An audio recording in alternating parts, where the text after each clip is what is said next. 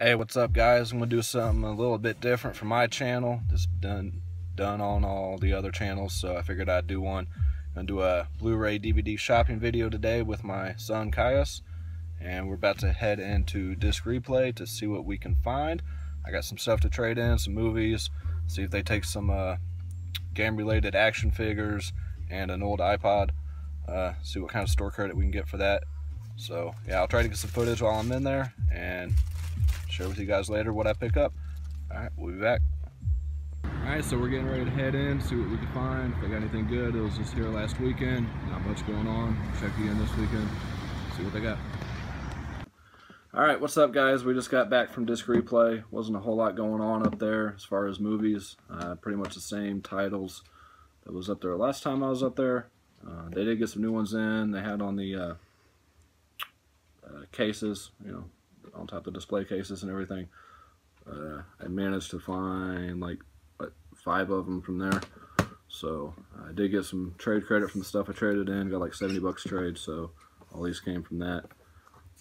First one I picked up is Stand By Me. It's that classic coming of age story with Will Wheaton, River Phoenix, Corey Feldman, Jerry O'Connell, Kiefer Sutherland. It did come with some good artwork on the inside there, you know, disc art and insert art, so that's cool. All these were pretty much $3.99, except for one was $5.99. So picked up the Eagle with Channing Tatum. Pretty much picked this one up because it was, like I said, $3.99 and had the slip and everything. Haven't seen this movie yet. Sure, it's, you know, mediocre at best, but figure a Blu-ray with the slip for $4, so might as well take a chance. Next one is Predators with Adrian Brody. Not the greatest film in the world, but it's got some good action and good sound and everything. So, and this came with the code, which I just sold for like $3. So I know you can get this new for that price or less, but you know, coming off the credit and everything, whatever. Next one is Frozen, which is brought to you by Adam Green, who was responsible for the Hatchet movies and Holliston series and all that. Just basic case, a little bit of disc art. Seen it when it first came out, didn't care for it a whole lot, thought it was kind of boring, but heard a lot of people talking about how good it is, so figured I'd check it out again and see if my opinion changes any. And the last one that I got is Russell Crowe and A Beautiful Mind.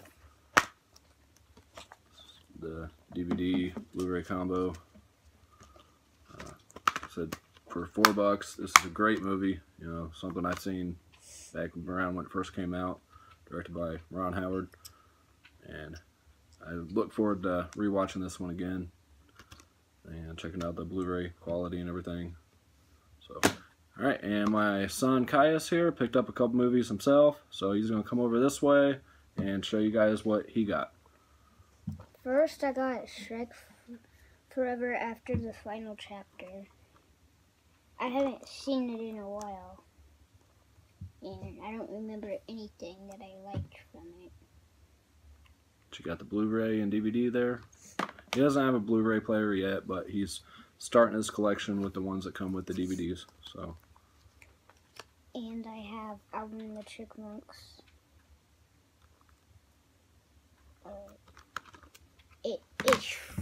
It's funny, and I watched it at school.